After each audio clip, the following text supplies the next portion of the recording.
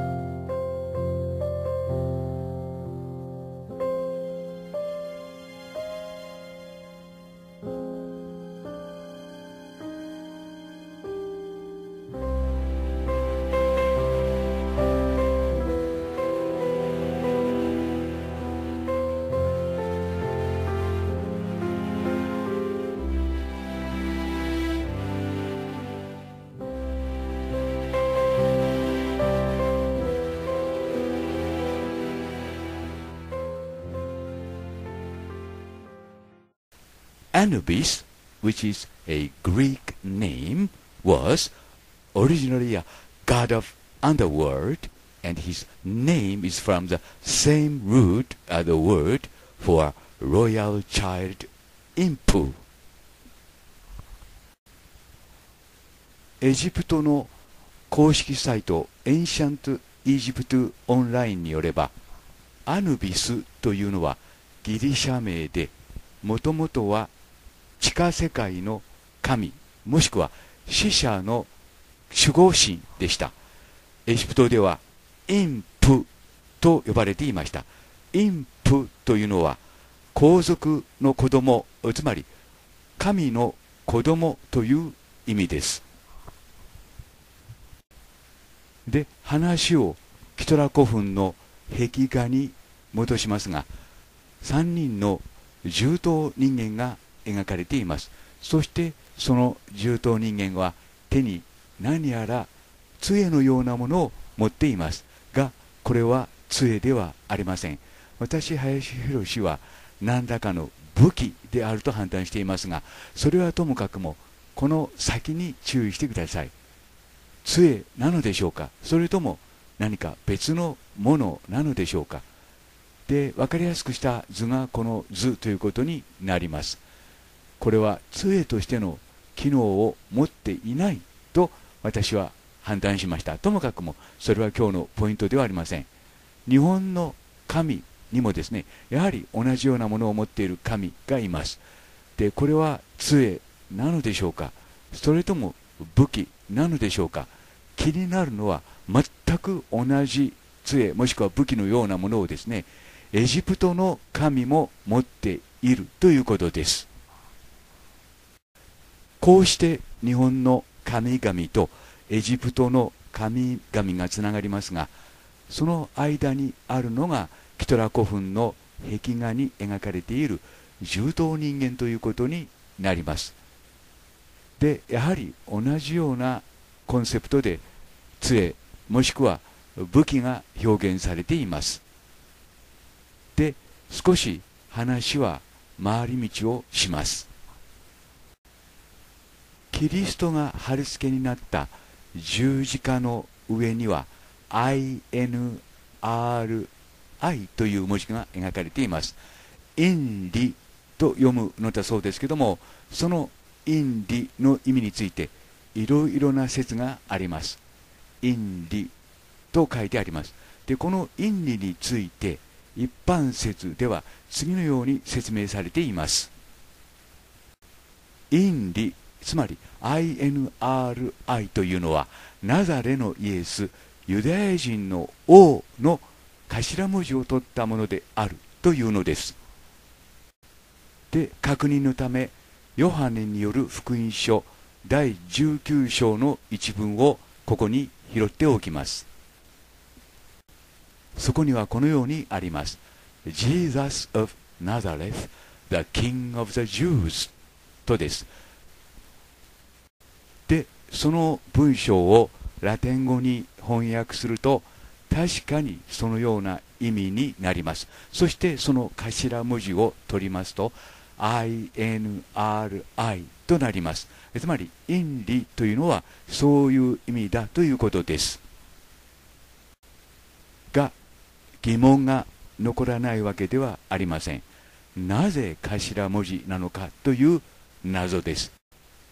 確かに罪人が十字架にかけられ処刑になるときはですね、その十字架の上に、あるいは本当は T 字型の十字架であったわけですけども、その上に罪状もしくは簡単な説明がなされていたようです。それをティトゥルスと言います。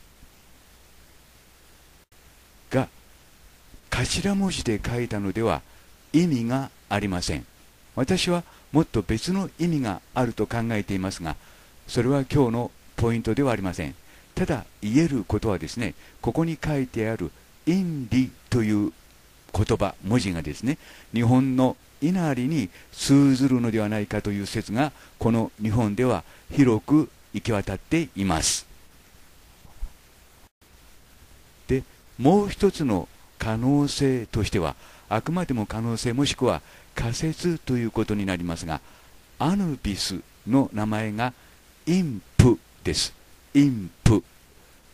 そのインプは死者の守護神でした。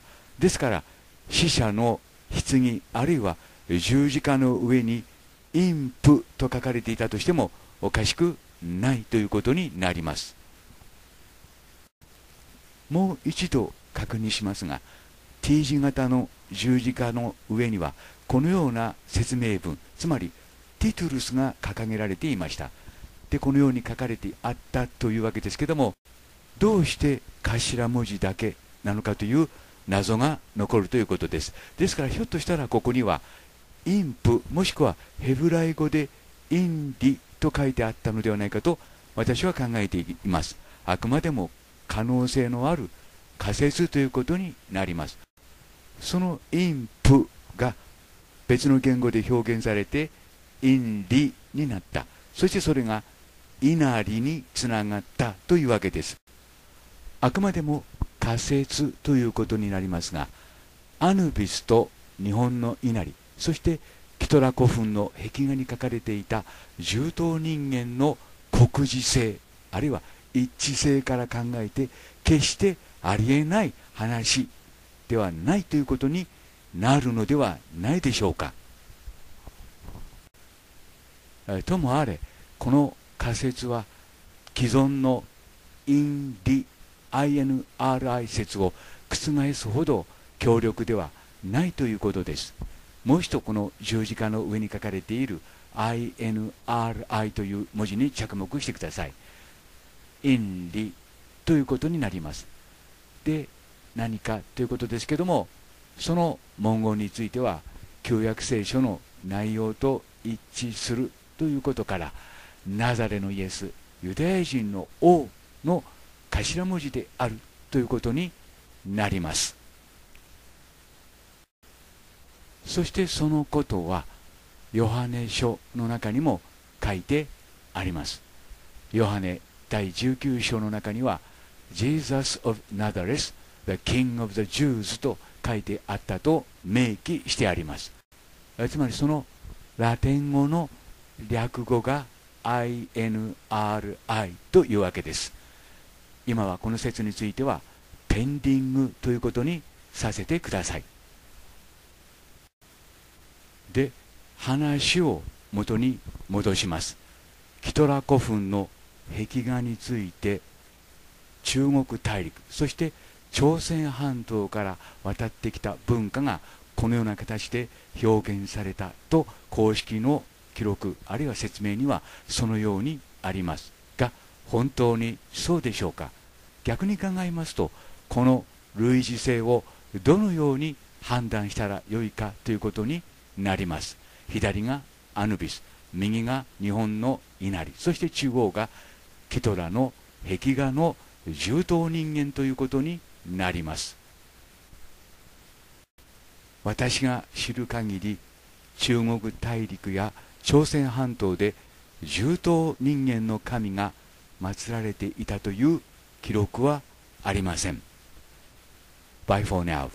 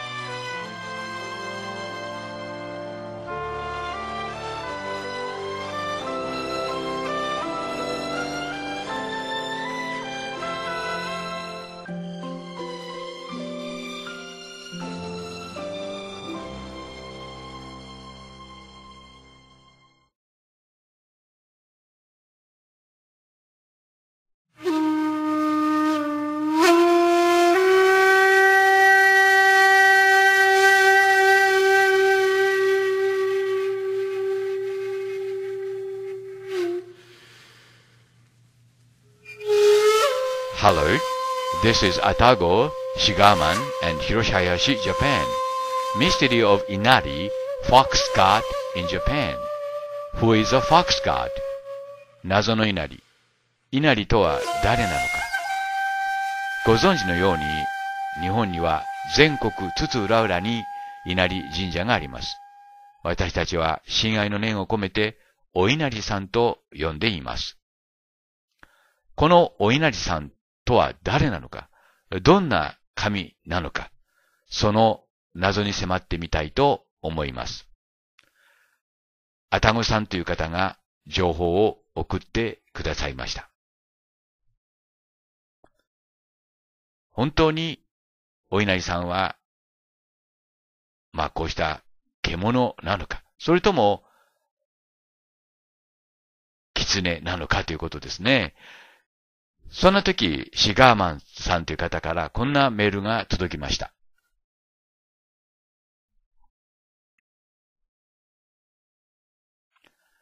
豊川稲荷の例大祭に行ったところですね、こんな飾り物を見たというのです。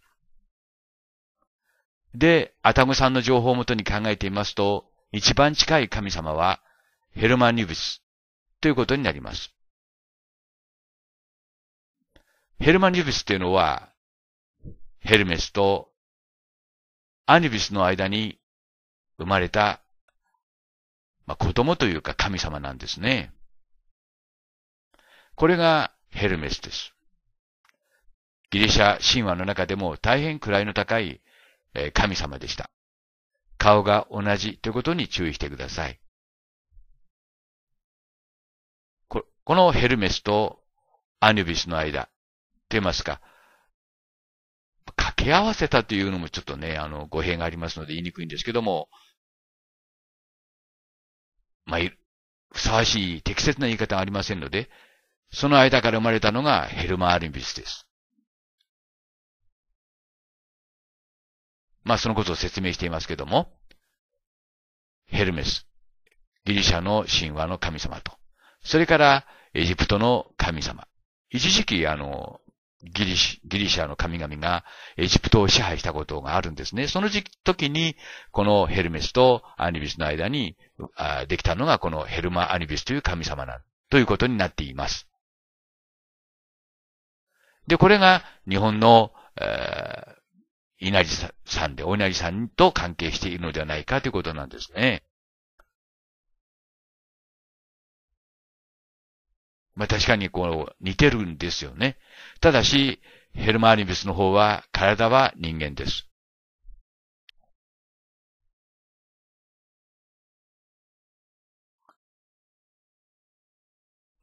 ご覧になった通りですけども、この豊川稲荷神社というのは大変不思議な場所にあります。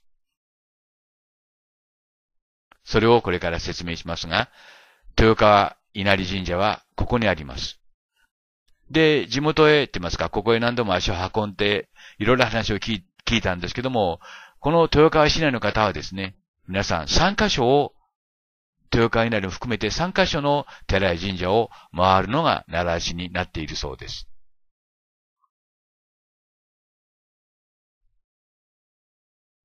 それが、親友、神社と、それから三明寺というお寺だそうです。ここに豊川稲荷神社があります。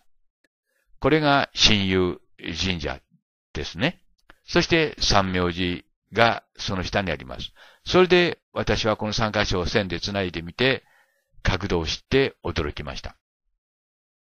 これが一つの糸口になったんですね。で、この間の角度が 90.00 という、呼んでいいわけですね。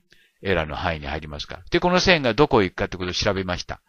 で、起死角が 336.26 ですから、その線をずっと伸ばしてみますと、UK のここへやってくるんですね。そして、一番近いところに日本と深い関係のあるエイブベリーがあります。で、今度は逆にエイブベリーから三明寺に線を引っ張りますと、線が重なりますね。ということはこの線はエイブベリーを示しているというふうに考えていいわけです。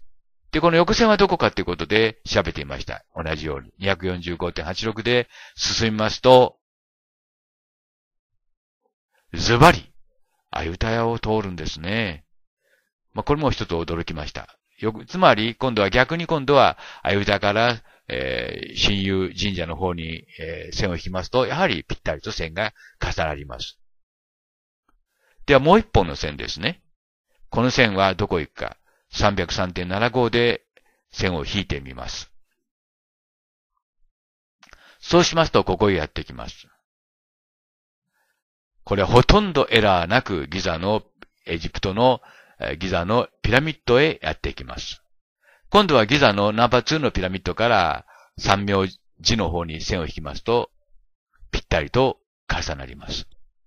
すなわち、これら3カ所の神社や寺はですね、それぞれの方向、黄色い線はエイブベリー、青い線はアユタヤ、そして、緑の線はギザの、ピラミッドを指し示していることになります。で、獣頭人間の話をします。先ほど日本の稲荷さんは体も獣だというふうに言いましたけども、キトラ古墳の中に、こんな奇妙な絵が見つかるんですね。で、百済の王子という説もありますが、何もこれは日本人の癖なんでしょうけども、何でもその外国から来たというふうにしないと落ち着かない民族なんですね。それはそれとしまして、このキトラ古墳の中にはこんな絵が描かれています。これが先ほどお見せしましたヘルマニュービスの像と不思議なほど一致しています。ご自身でご確認ください。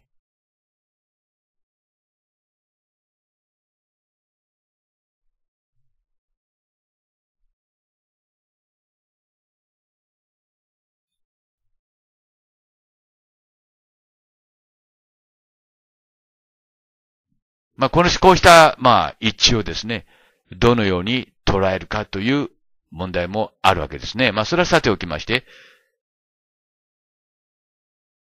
では、そのエジプトの神はどこに住んでいたかということを調べてみますと、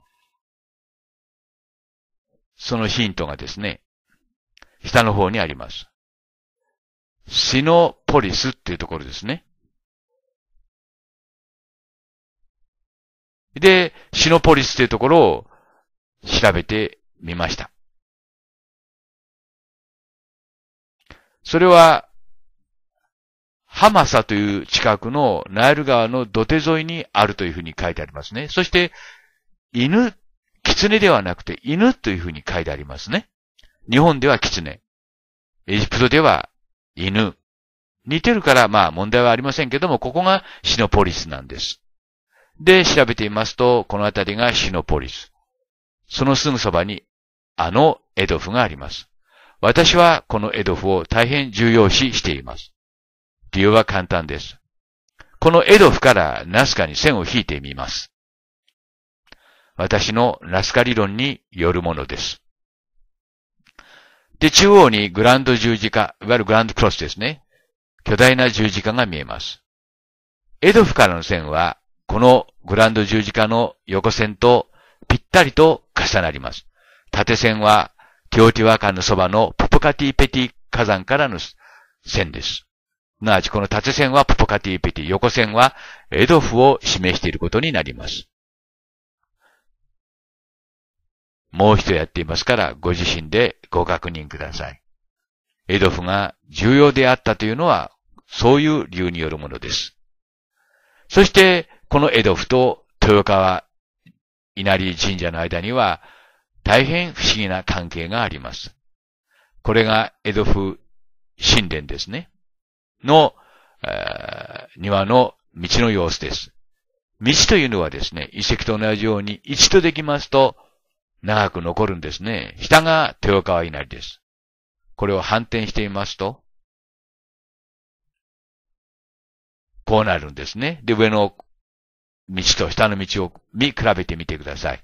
やはり発想といいますか、コンセプトが同じであることに皆さんお気づきになると思います。この角度もほぼ同じなんですよ。特にこの赤線と黄色線が作る角度に注意してください。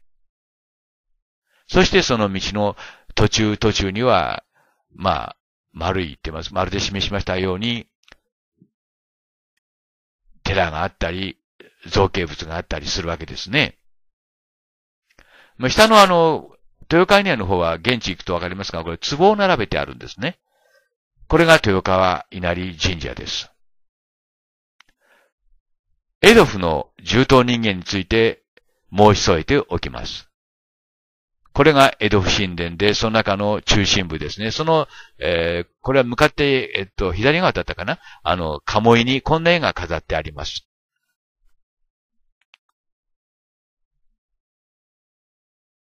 中央にいるラージヘッドマンを見てください。もうこれは明らかにエイリアンです。地上の重力に耐えられなかったのか、このエイリアンの左側の人たちは椅子に座っています。これがコンヘッド、超等人間ですね。ここはエドフは鳥人間の本拠地ですから、バードヘッドかなとも考えています。一番右にいるのが人間です。一番位が低かったことがこれでお分かりになると思います。そしてその人間の前に立っているのが獣頭人間。いわゆる頭が獣で、体が人間の生命体ですね。アニマルヘッドマンと私は呼んでいます。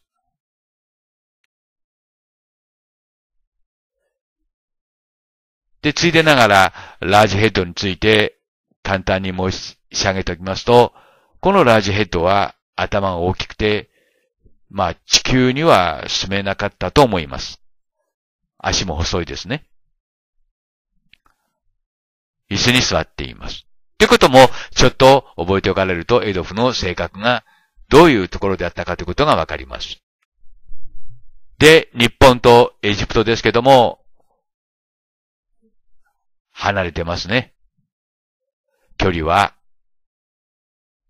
これが右が豊川稲荷神社で、左がギザのエジプトですね。日本からエジプトに神々が渡ったのですよ。その距離は9520キロです。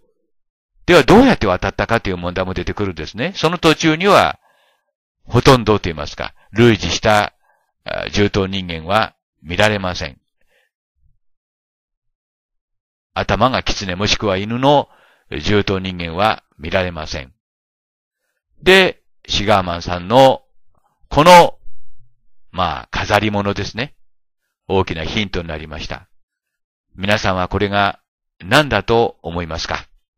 ここでまた例の綱引きが始まります。UFO である、UFO でないという、両者がですね、綱を引き合うわけです。そして、バランスの問題ですね。私は UFO であるというふうに判断を下しました。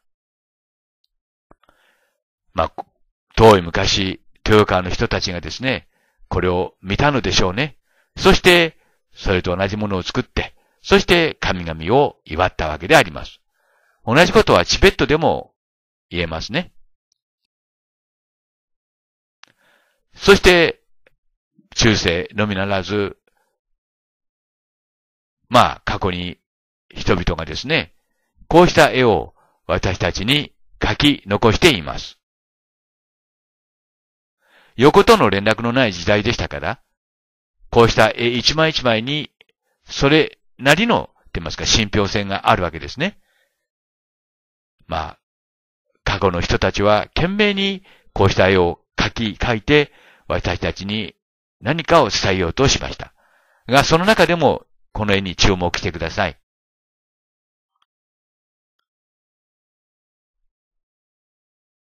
この絵ですね。で、この絵が、豊川稲荷神社の例大祭の飾り物に私は大変よく似ていると思います。結論を申し上げますと、日本で生まれ育った神々がある時期、エジプトに渡りました。エンリルもエンキも、そしてイシュタール、イナンナですね、も日本で生まれ育ちました。その距離は9500キロあります。そして、エジプトではヘルマヌビスっていう名前で神の座につきます。日本ではお稲荷さんとして現在の今も多くの人たちの信仰を集めています。